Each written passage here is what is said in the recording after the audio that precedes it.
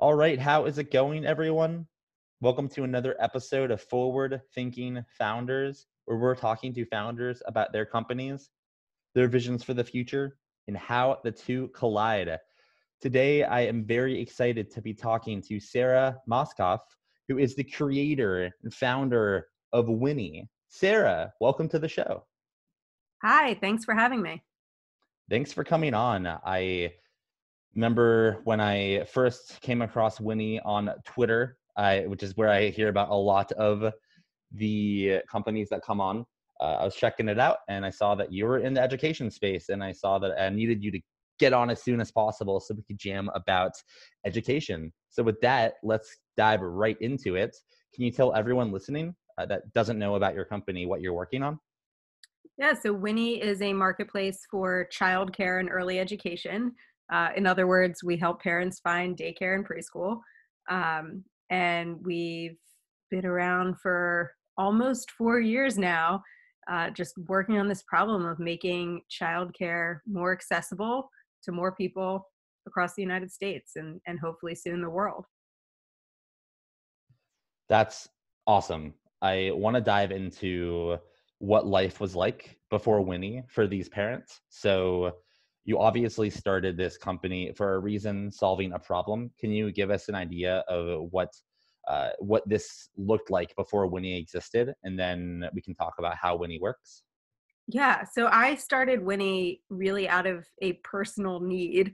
And then it turned out to not just be my own personal need, but something that lots of parents needed. So I actually had my first daughter.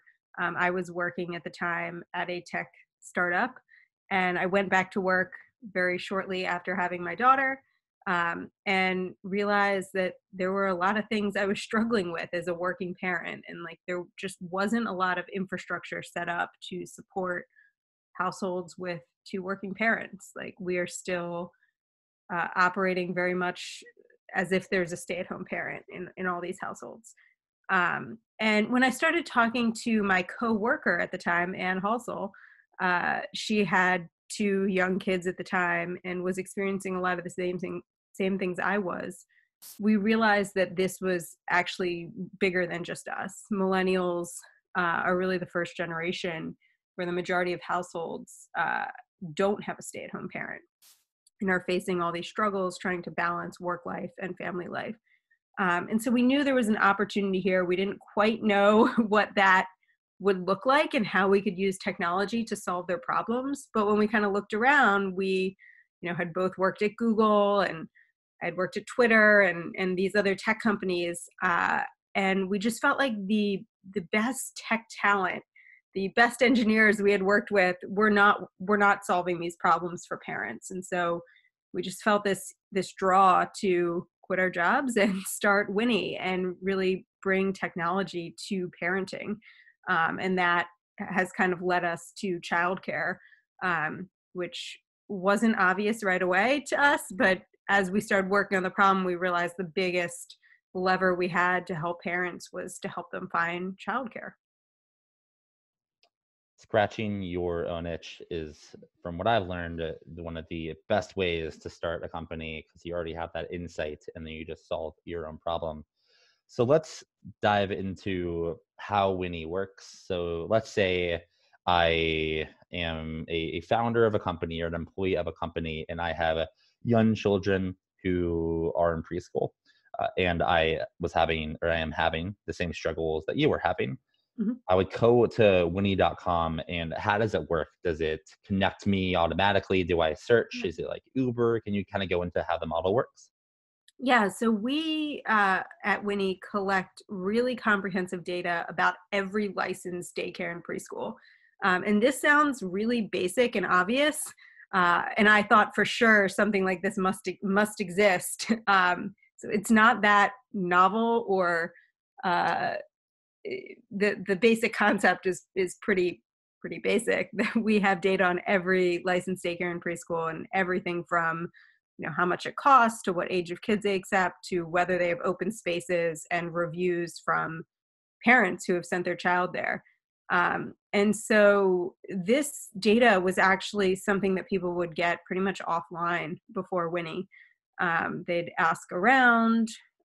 They, might do a search in Google, but the results would be, varied depending on where they live and what kind of data was available. And it was pretty novel for us to bring all these providers online, especially because over half of the providers we learned in the process of doing this had no presence on the internet. And so there's this kind of perception among parents that childcare is really inaccessible, um, and that there's not enough of it. And that is certainly a factor. But there was a lot of childcare and preschool options that just people didn't know about.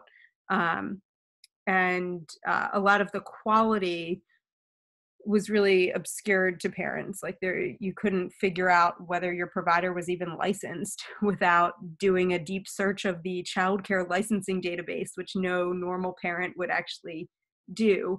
And so just by bringing that information online, like that was kind of the first step, making that all just really accessible to parents. So it's kind of like Google, but for specifically searching for daycare and preschool in your area.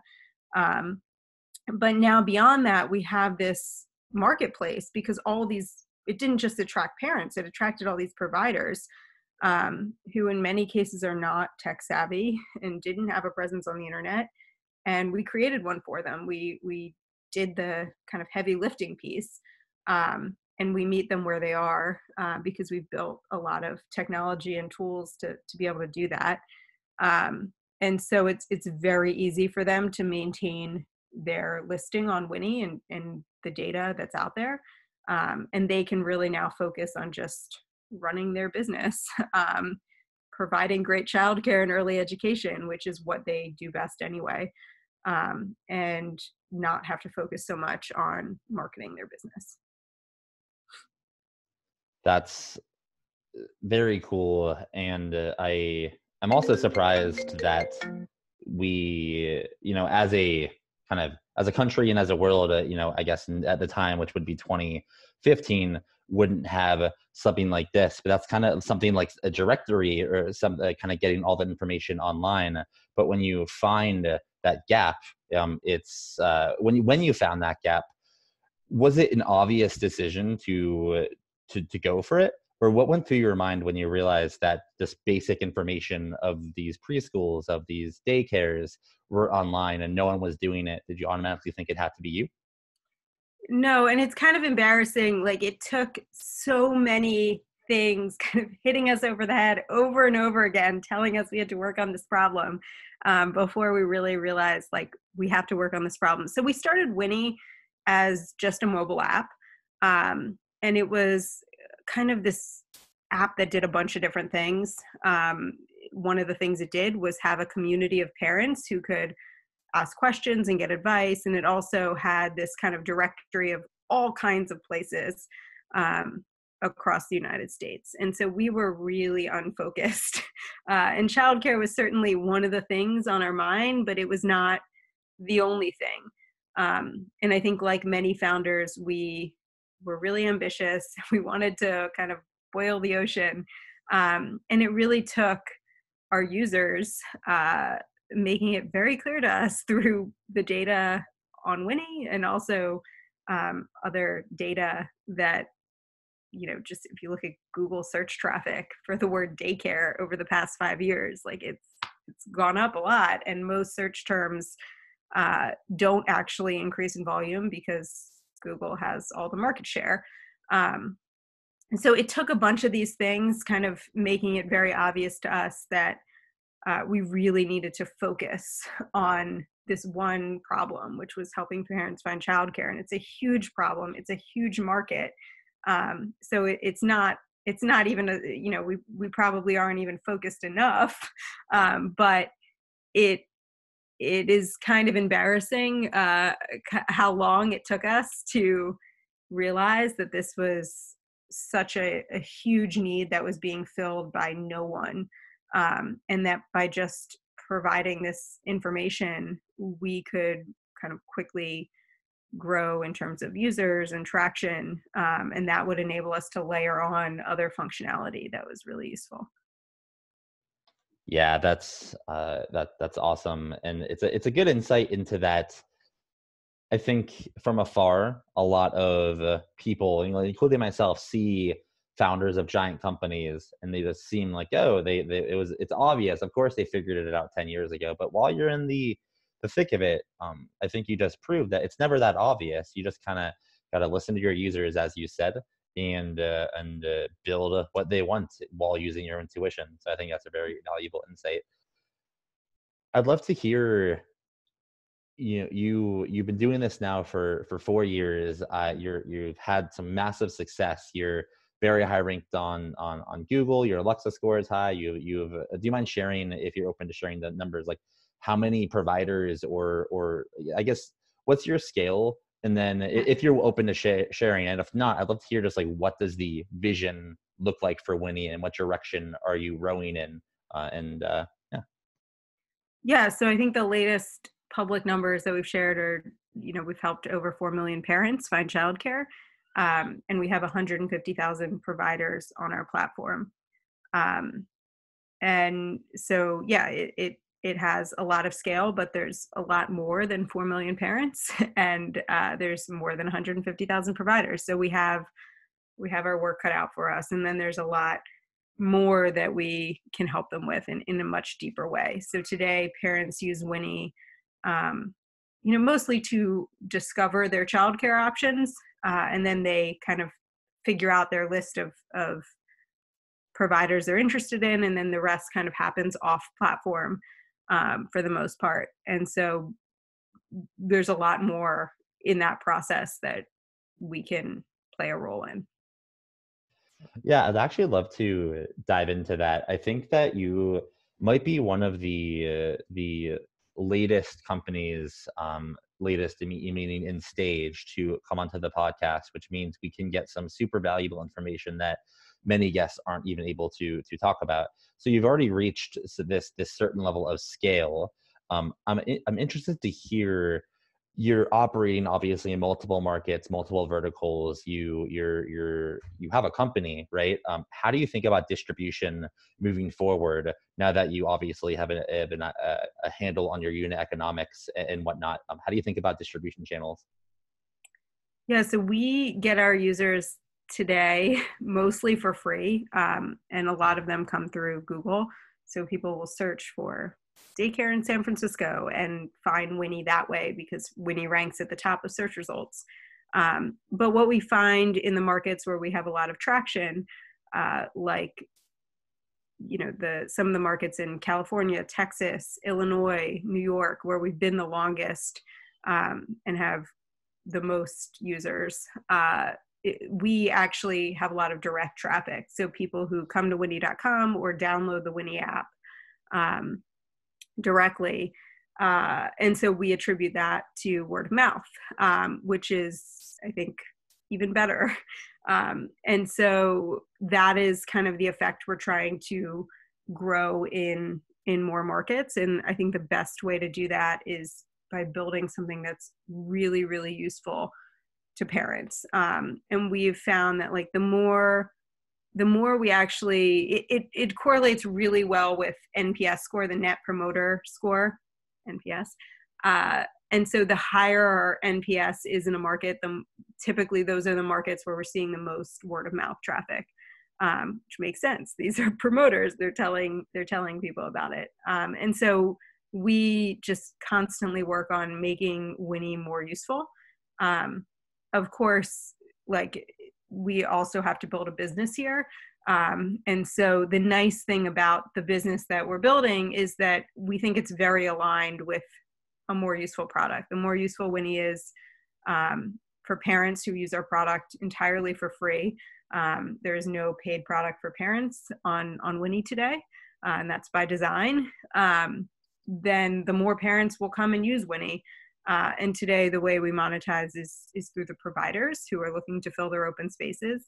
And so, the more parents we can send their way that they'll possibly enroll in their programs, the more money we make. And so our revenue model is very aligned with growth. And so that is nice. But we're, thinking about as we now are making money, we don't have to just have users come to us for free. And there may be ways to accelerate growth in new regions that are interesting. Just last week, I was at a national early education conference where we got to talk to a lot of providers on the ground. And of course, stuff like that costs money to attend and promote yourself at and get in front of providers, but it's super valuable. And so we may start to use more of those channels to actually reach providers where they are, and reach parents where they are.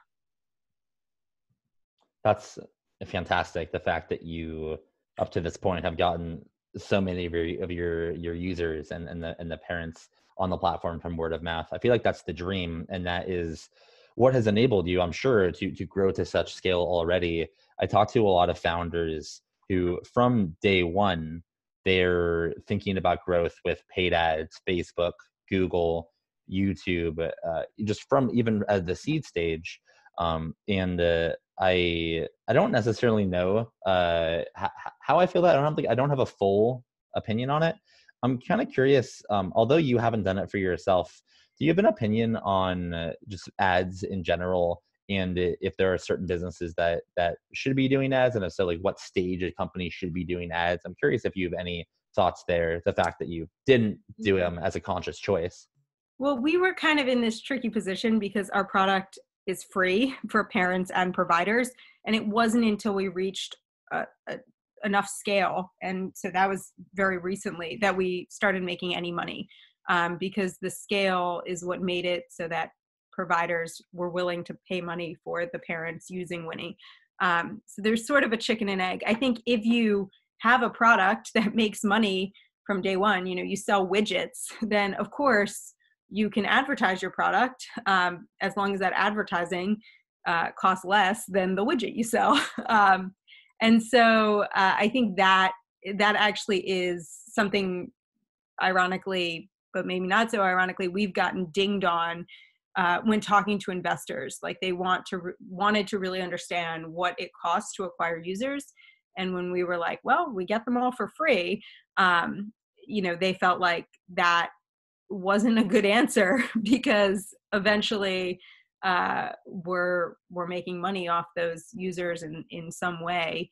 And so to have a really concrete understanding of what are your channels for acquiring them and how much do those different channels cost, is actually, a muscle that you're building as a company. So we're building that now a little bit, now that we do make money and can kind of understand like what are the different channels for acquiring users that do cost money, and how can we best use them, and they're not all created equal.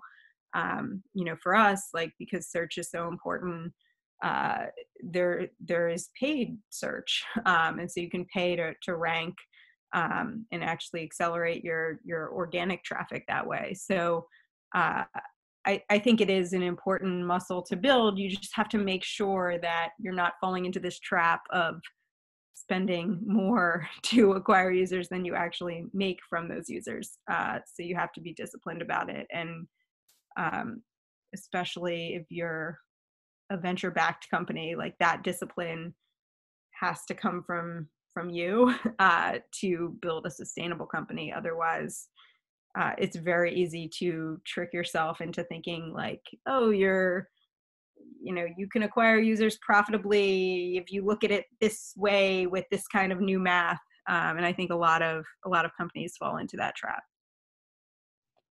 That's super insightful. I appreciate that. I have one last question on the business and kind of the product today, and then we'll move into what Winnie looks like in the future, and then some unrelated questions to Winnie. So it seems like you've built a marketplace where there's two sides, right? And a lot of companies want to be marketplaces because once you hit liquidity and once you hit scale, it kind of like a flywheel. But there's always the chicken and egg problem. Do you get you need demand, you need supply? How do you get them going at the same time? Would love to hear if you can outline back in the early days, how did you think about the chicken and egg problem for your providers, and how do you reach scale with this problem that so many people have a challenge dealing with? Yeah, so we kind of got around it by faking supply, if you will. Like, we don't require providers to have any relationship with Winnie to be listed on our platform. We certainly don't require them to pay. And it turns out, when you do give this away for free, and you give them families interested in their programs for free, generally they will come onto your platform and use your product because you are already showing them value. And so that was kind of how we solved for the supply side. Of course, now we have to convert a lot of those free users into users on the provider side, into businesses that, we're getting some kind of share in their success.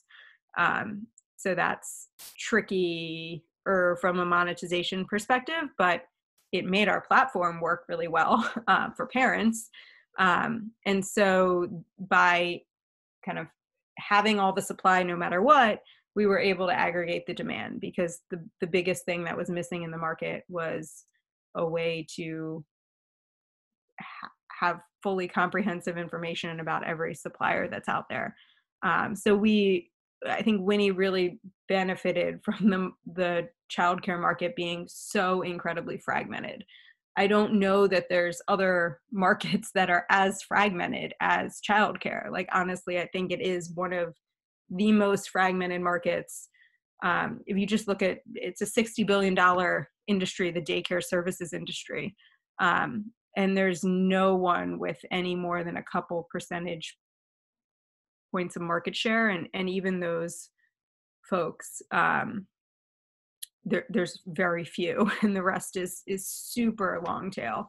And so it was really a market that benefited from having a single platform, in a way that I'm not sure, other founders ask me all the time, like, how can I apply what Winnie is to my vertical? And I'm not sure it works for every vertical, because it's really like one of the last industries to be online, and also happens to be incredibly fragmented. Yeah, it's about definitely picking the right market for sure. And it sounds like you picked a great one. So I I spend a lot of time thinking about higher ed and education of high school, college, and beyond, and I've noticed that the job market is changing a little bit in that some colleges don't require, or sorry, some jobs don't require degrees. You have some boot camps like schools like Lambda School or Microverse that Yeah. are skilling up that allow you to not need a degree from these 4-year universities. I would just love to hear your opinion, thoughts on that world of the changing job market, and how you feel about that as a kind of almost a provider or provider for providers of the very early stages of education. How do you think about the ramp up to adulthood? Yeah, so a few things. One, I think about the changing job market a lot from the perspective of the kind of care, child care that parents need. Like, the fact that more families have two working parents, at least part-time, and that more jobs are what I would call flexible jobs, or don't work on a traditional 9 to 5 schedule. So more jobs are like an Uber driver, or you rent out your Airbnb, or you do a combination of these things, or you're going back to school to change career tracks, or learn to code. All of these things don't fit into like the traditional way that people used to graduate college, have a career, or work in that job till they died or retired. And so childcare needs to look a lot different, because it needs to support these families. It needs to be way more flexible. It needs to work around their schedules. And childcare doesn't really look like that today. It's basically like you get your full-time daycare spot, or maybe your part-time preschool. But if you need more flexible care, drop-in care, that is really hard to find. And it's really hard to find for the right price.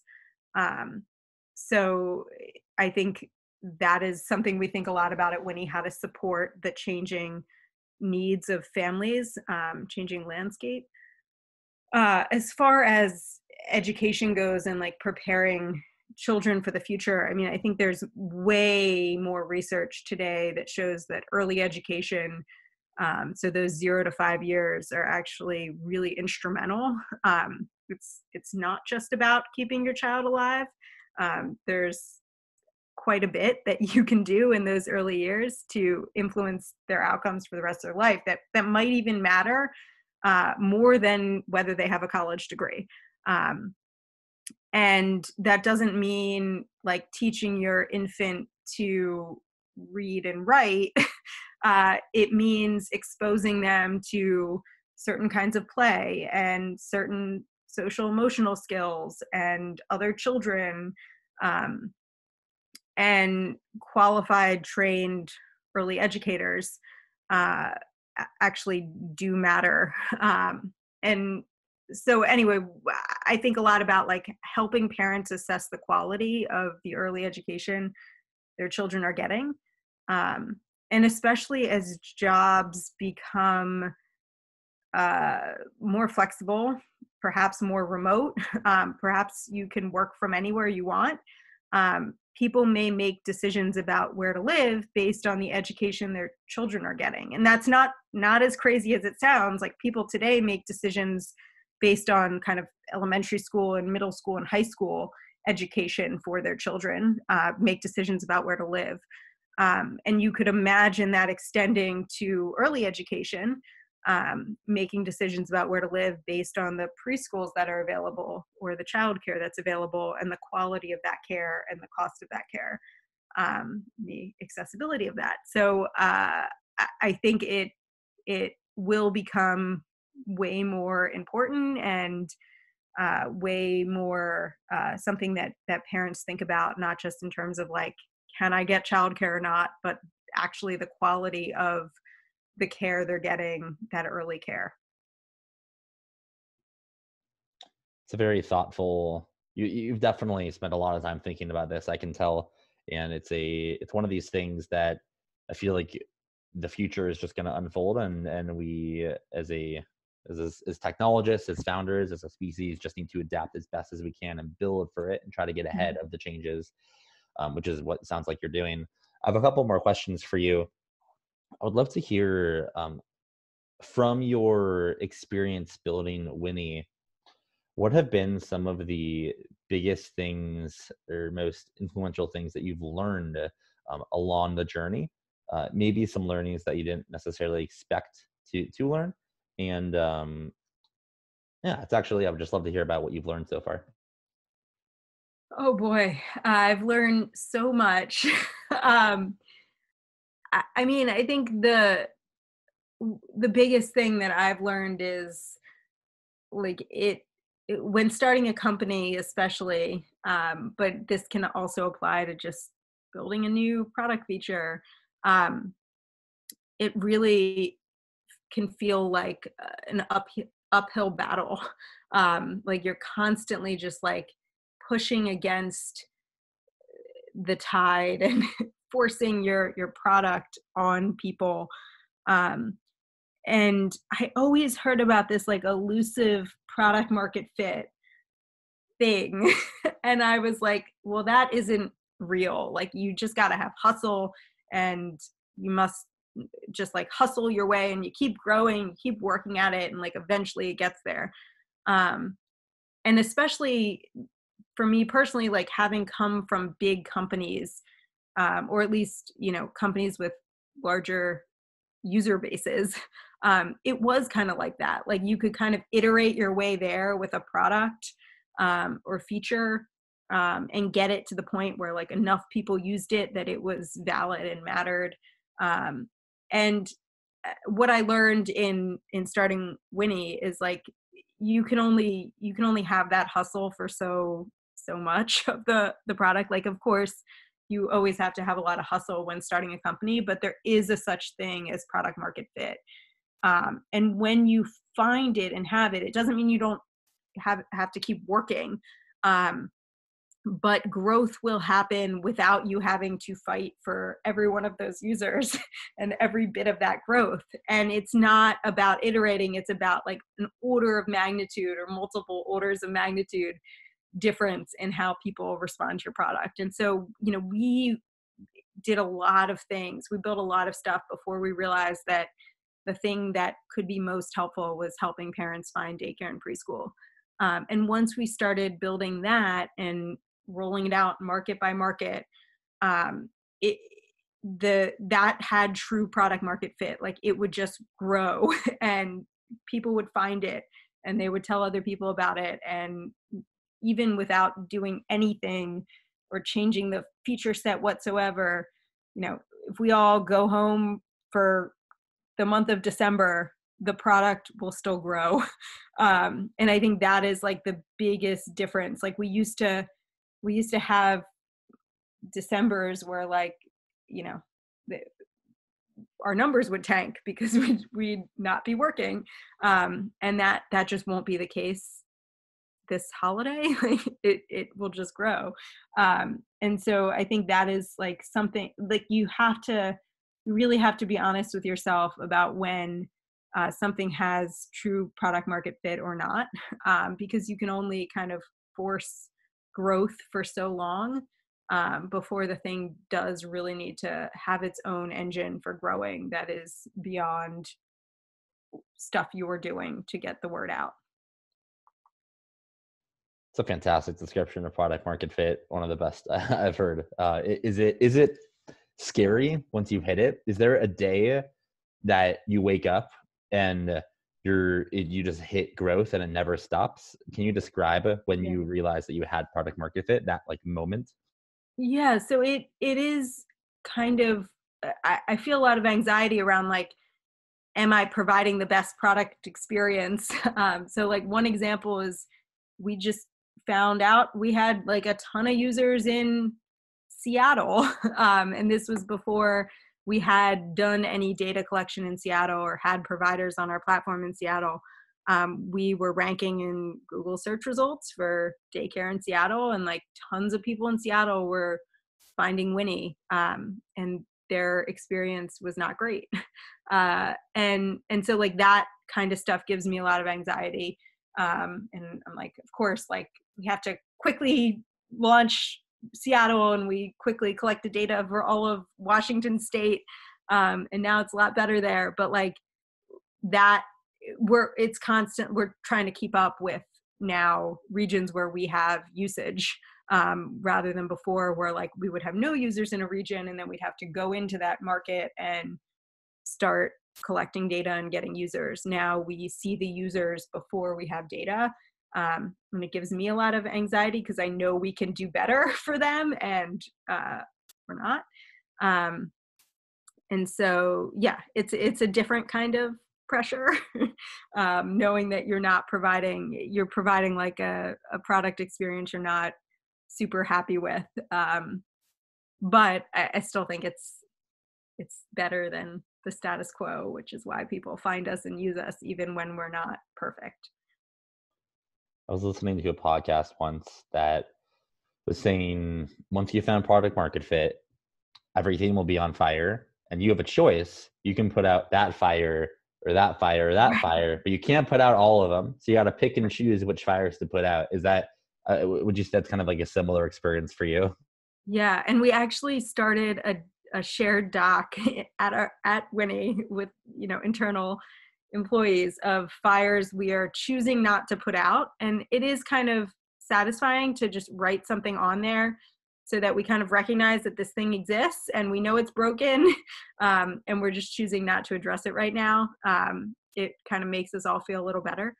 But yeah, like that is the struggle with prioritization. And I feel that, every day, and especially because I kind of refuse as a parent to spend my nights and weekends when I don't have to on Winnie. And I set that tone for the rest of the company. Like I don't want us putting out fires that are not the highest priority fires, even if we can, because I don't think it's sustainable.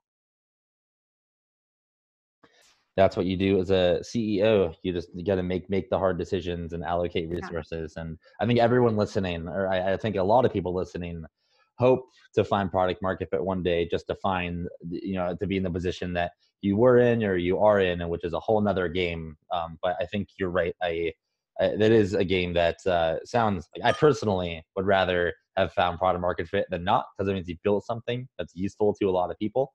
But you just got to be ready for the other side. Yeah. Cool. Well, a couple more questions for you before we Sure. wrap it up. So you have, you built a company and it's growing, and as you've mentioned, it has product market fit. And as I said, you're at a point where a lot of people want to be at, and the fact that there's a lot of people that just want to start a company. Period. They want a product to sell. They want to be in a market or solve a problem, but they don't necessarily know the best first step on how to do that. I'm curious, what's advice or tips or knowledge would you want to tell someone who wants to start a company but doesn't know the first step to do so? The first step is to get started. And if that means removing, kind of lighting a fire under yourself, so removing a lot of your comforts that would mean that you're not getting started, then do that. So quit your job, figure out how long you can do this without an income, and that will light a fire under you to figure things out. I think, when people ask me this question, a lot of times they're working at a company, and making a comfortable salary, and they don't want to give that up, but they also kind of want to know how to test their thing. And there's that's certainly, uh, you can certainly do that and try that. But if you're really struggling to figure out what are your first steps, I think the best thing you can do is kind of remove all the things that are stopping you from getting started. And the biggest thing is probably your job, and the fact that you go to work every day and earn a comfortable salary. Um, and so quitting that and forcing yourself to figure stuff out. And typically people have kind of a limited runway that they can just work without earning any money, or raising money so that they could pay themselves a salary. It will force you to figure out what are the best ways to test your idea.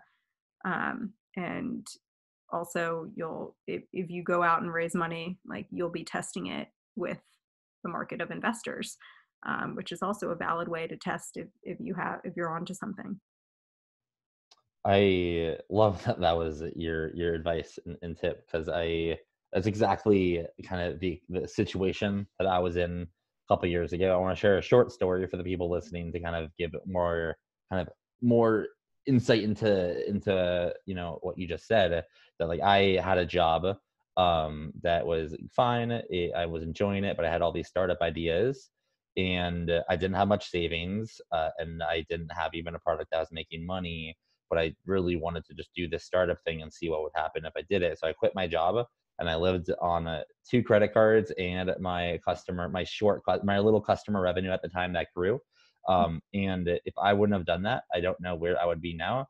But the fact that I took that risk early has allowed me to kind of catapult my network and career and knowledge, which allows me now. Yes, I have some debt. Yes, I have some like battle scars, but there's no way I would be where I am now, network wise and knowledge wise, if I wouldn't have just taken the leap. So I say all that to just back up what you say, and that I fully agree. And you're not gonna truly do it until you're selling for your rent, selling for your life.